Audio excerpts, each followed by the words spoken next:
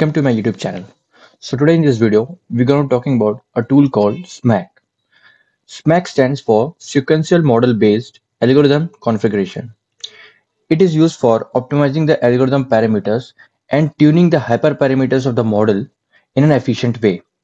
Because it uses Bayesian optimization at the backend, so it does it in a very efficient way.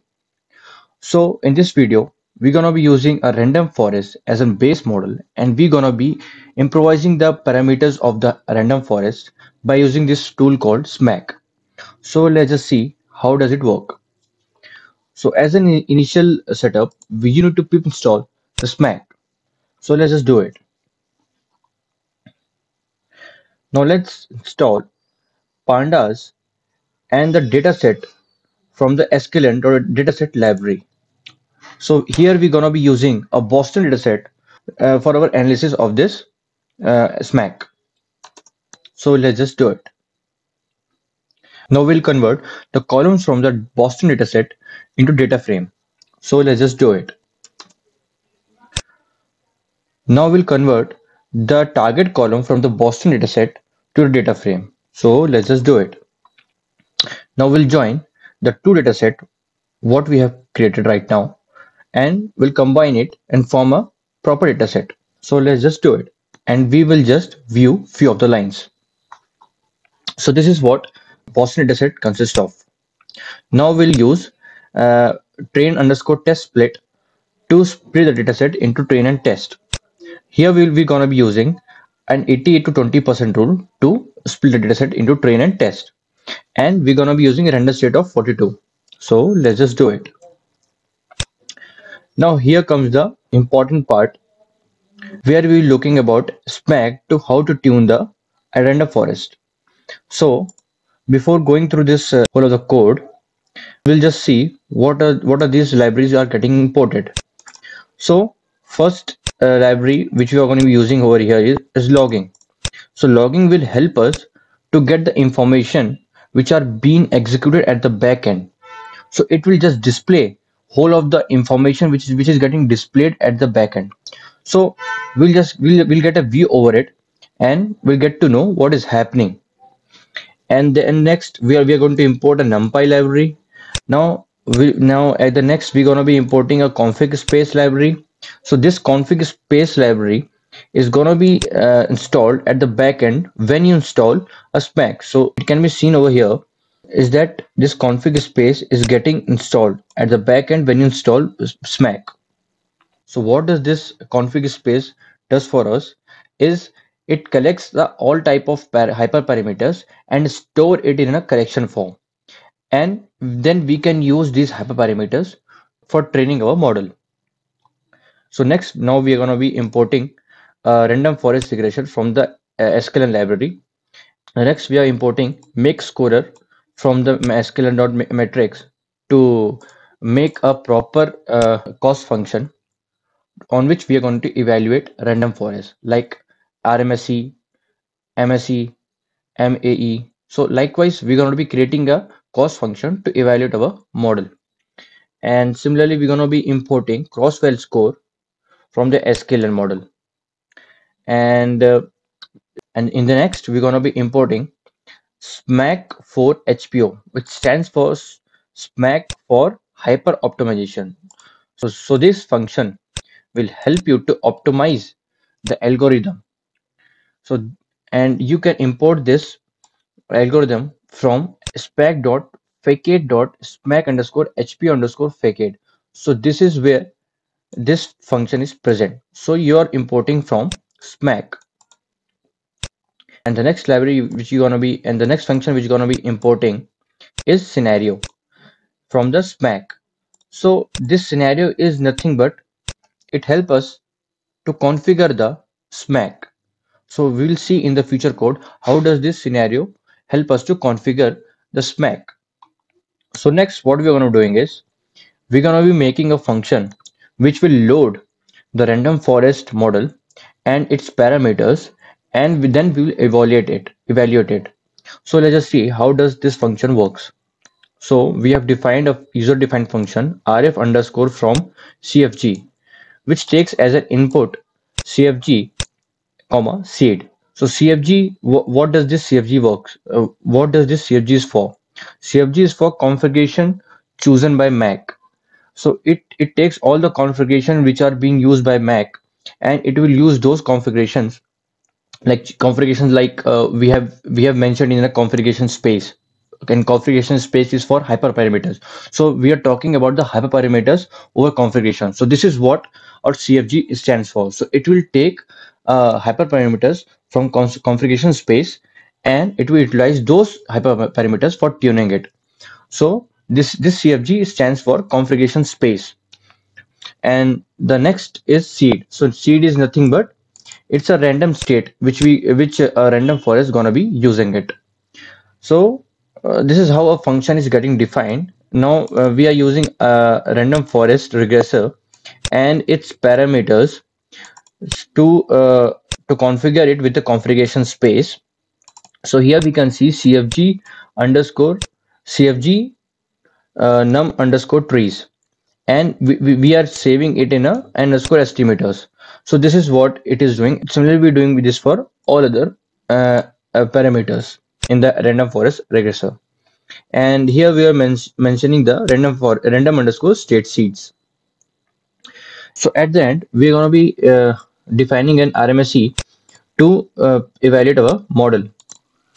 And the next, what we're going to do is we're going to make this RMSE as a proper cost function by using a make underscore scorer. So to use this as a cost function, so this is what we are making a cost function by ourselves, and we'll make it and we'll properly use it by using a make underscore scorer. This is from SQL and library. So this is what we are doing it over here. So next, what we're going to do is we're going to be using cross underscore where underscore score to evaluate our model on different crossfolds and to generalize the model on a given parameters.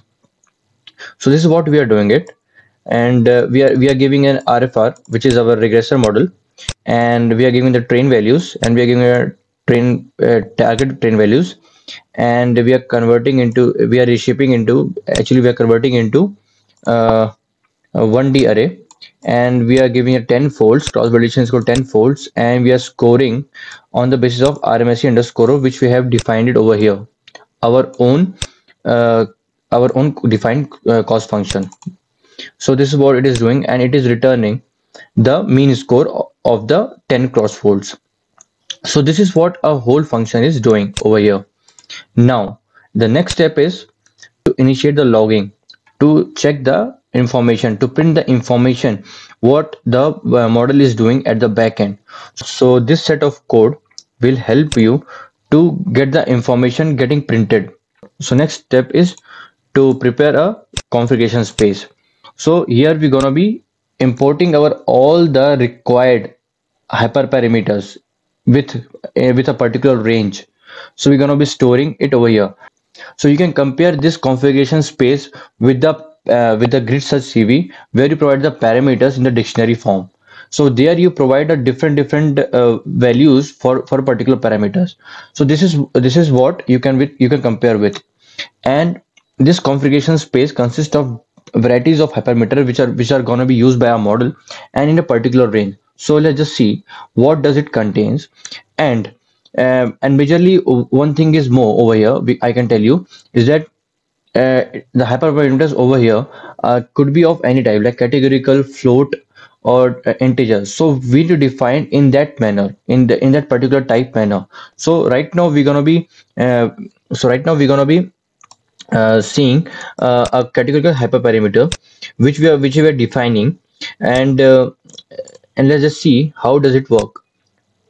So as a first hyperparameter, we have a categorical hyperparameter in our random forest. So that categorical hyperparameter is nothing but a bootstrapping parameter in our random forest. So so it consists of true or false as a value. So we have defined it over here, and uh, uh, so we have defined over here inside the categorical hyperparameter function, and we set the default value as true, and we have added this hyperparameter what we have created do underscore bootstrapping into the configuration space. Similarly, we're going to be adding all the integer and floating hyperparameters into the configuration space by using these functions, by using uniform integer parameters function and uniform floating hyperparameter function. So this is how it can be done, and at the end we can add these hyperparameters into the configuration space by using cs dot add underscore hyperparameter function. So this is what it does. So this whole set of code help us to get the range of the hyperparameters defined for a particular hyperparameters, and we'll store those hyperparameters in a configuration space. And now we'll use those configuration space parameters which we have defined right now, and we're going to be using those hyperparameters to configure the model. So the next function is scenario. Scenario will help us to configure the SMAC. So configure the SMAC in the sense is it will get the timings, runtime limit. It will initiate the runtime limit for the SMAC to work. It will initiate the whether the model is deterministic or not. It will limit the memory limit. So these things are being provided inside the scenario object. So this is how a scenario will help us to configure the SMAC algorithm. So at the end we'll store this in the scenario variable. So the next step is to optimize the algorithm. So for this, we're going to be using SMAC for HPO function, and inside that we have parameters called scenario. So we're going to be giving scenario which is used for configuring our SMAC algorithm, and we're going to be giving our random state for for SMAC for HPO. And now we're going to be using this now we're going to be giving our defined function, that is rf underscore from cfg, which we have defined it over here. So this will use this whole model, and it will check the parameters from it, and it will return all those best parameters which have been selected at the back end by using Bayesian optimization. So let's just do it. How does it happens? We'll say it. So the next step is to check the default values what we have given it over here. So these are default values we have associated with each and every hyperparameters before assigning it to the configuration space. So we are just viewing it over here. So this step is just viewing for default values what we have given it. If you execute this step, this whole step, so you will get the information about the default values. So the next step is to optimize the algorithm. So for this we have a function called optimize inside the SMAC. So we'll use that, and if that function doesn't work, so we can use another function called smac.solver.incubant. So we'll use these two functions to get the optimization done. So let's just do it. It would take few seconds.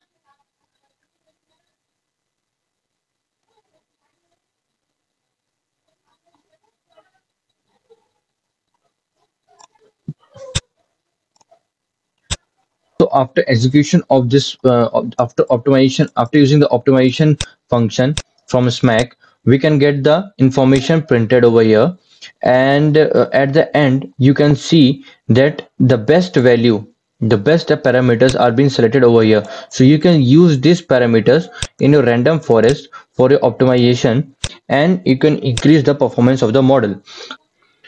So now we're going to be using these parameters to train our random forest model. So I'm going to be using these parameters over here to initiate our model training with these parameters.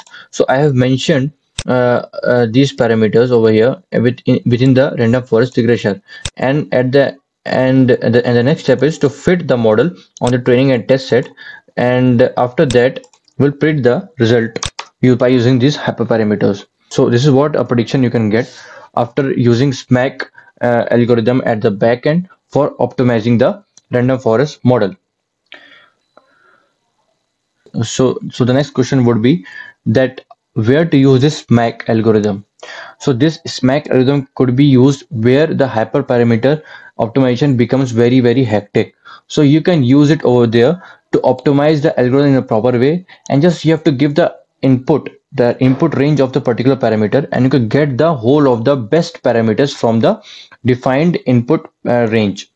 So this is how you can do it, and I hope you have enjoyed this video. Thank you.